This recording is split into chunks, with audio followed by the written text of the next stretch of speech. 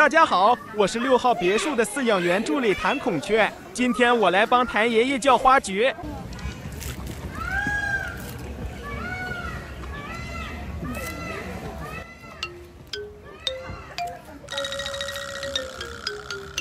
今天终于赶上花菊上班，和妹妹一起吃早饭了。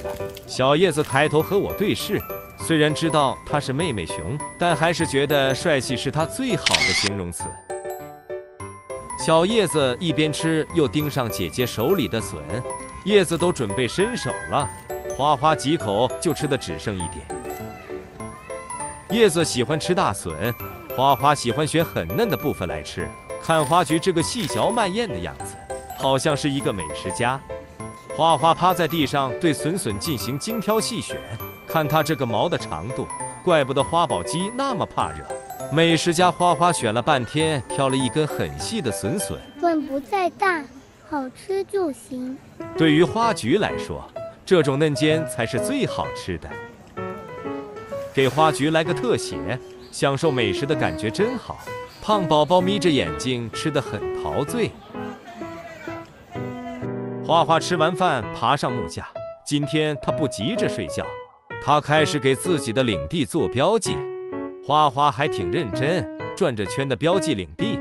他足足做了有5、6分钟，在平时睡觉的地方画了一个圈，就是不知道叶子妹妹对此认不认可。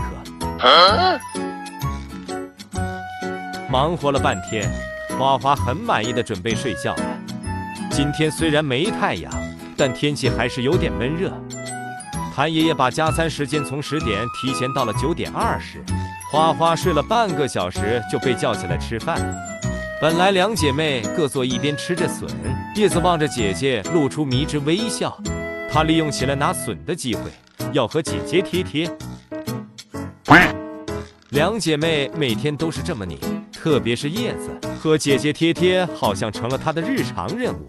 花花也是非常的配合，她捡起一根笋，直接把妹妹搂在怀里一起吃。姐妹俩的感情真是太好了，就连下班都是一起回去。10点半，2个宝宝回去吹空调了。叔叔姨们明天见。